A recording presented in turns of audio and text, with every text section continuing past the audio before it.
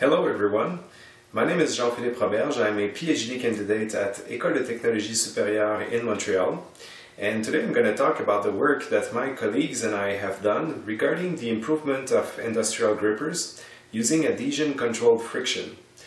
The motivation behind our work comes from the fact that during object manipulation tasks, it is often a good idea to minimize the amount of pressure exerted on the object while still maintaining a good stable grasp. This is particularly true in scenarios involving delicate objects.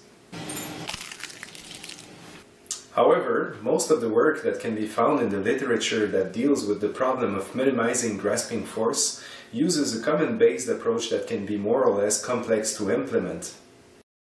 Instead of using a specialized gripper or control scheme, we present a solution involving gecko-inspired directional adhesives affixed to an industrial robot gripper and tactile sensor.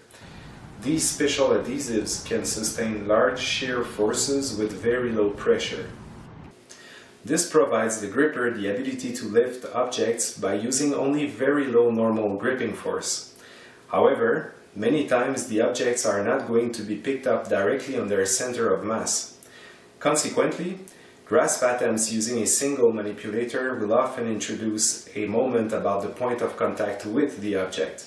To predict the maximal tangential force or the maximal moment these adhesives can sustain before translational or rotational slippage occurs, the classic Coulomb friction law doesn't apply anymore. Indeed, there is now an adhesion term which depends on the size of the contact area that needs to be taken into account. This is why the tactile sensors are important, in the sense that they are able to measure not only the size of the contact area but also its shape.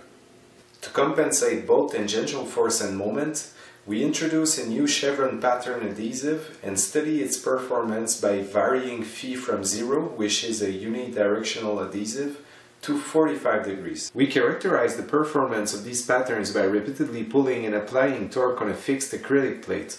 Results have shown that the unidirectional wedges are better at sustaining tangential force, while the 45-degree chevron pattern is better at compensating moments.